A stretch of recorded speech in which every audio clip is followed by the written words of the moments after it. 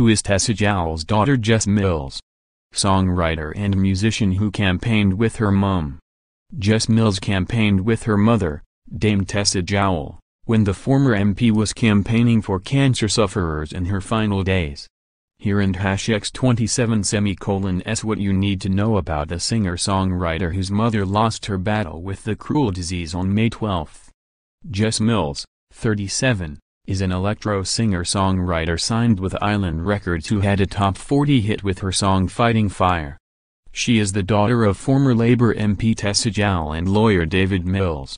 Mills grew up in Kentish Town, North London, and attended Acclant Burghley School where she befriended rapper M's Dynamite.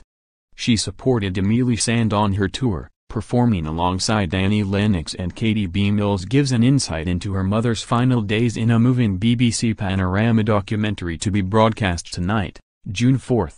She says she wept openly only once, in frustration over the lack of research funding. The musician says he wept at the fact that those who had the privilege of access or income may well live longer. She adds, and in her words, that is just the most despicable example of inequality. In those moments, her mission was really identified.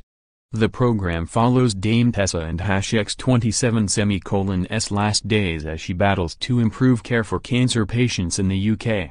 She is filmed alongside her daughter as she lobbies the government, winning a pledge from Health Secretary Jeremy Hunt to give patients more access to trials and treatments that had been underfunded before. The former Minister for Public Health and Culture Secretary Tessa Jowell was diagnosed with a high-grade brain tumor known as glioblastoma in May 2017. She went public about the cancer on her birthday in September 2017. The former MP for Dulwich and West Norwood spoke publicly about the cancer for the first time in an interview with the Today programme on January 24, 2018. The brave mum said she was not afraid and wanted to raise awareness about the realities of the cancer.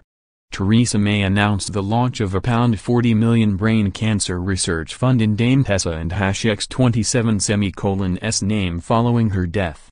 The PM also committed to a UK rollout of a brain cancer diagnosis test using dye to identify tumors plus fuller drug trials for the disease which kills around 5,250 Brits a year.